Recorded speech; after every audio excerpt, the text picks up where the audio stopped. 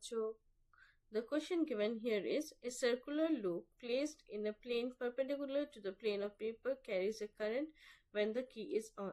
The current as seen from point A and B in the plane of the paper is anti-clockwise and clockwise respectively.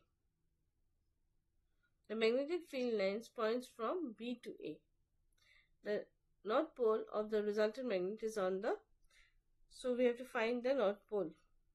Okay, so which law we are going to use here? We are going to use here right hand thumb rule.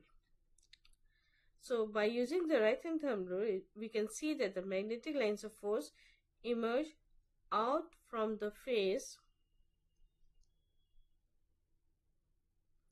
close to A and go into the face close to B. So the magnetic field emerges from north pole of the magnet and go into the south pole. Hence the correct answer is option number A. The north pole of the resultant magnet is on the face close to A. Option number A is the correct answer. Thank you.